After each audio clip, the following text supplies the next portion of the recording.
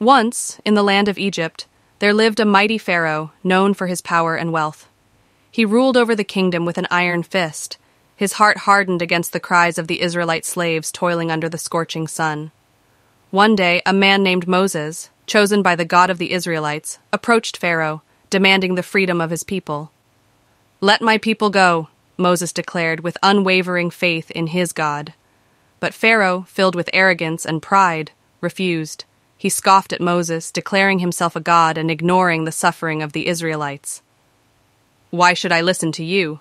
Pharaoh retorted, his heart growing even more hardened. Moses warned Pharaoh of the consequences of his stubbornness. The God of Israel sent plagues upon Egypt, one after another, each more devastating than the last. Yet Pharaoh remained unyielding, unwilling to release the Israelites.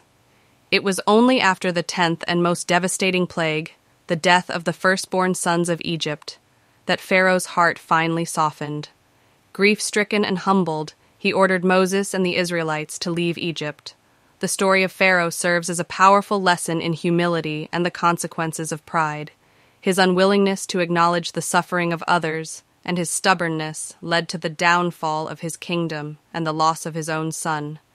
It reminds us that true strength lies in compassion and the ability to admit when we are wrong. Pharaoh's transformation from a hard-end ruler to a broken man teaches us the importance of empathy and the need to listen to the cries of the oppressed, for in doing so, we may find redemption and a path to righteousness.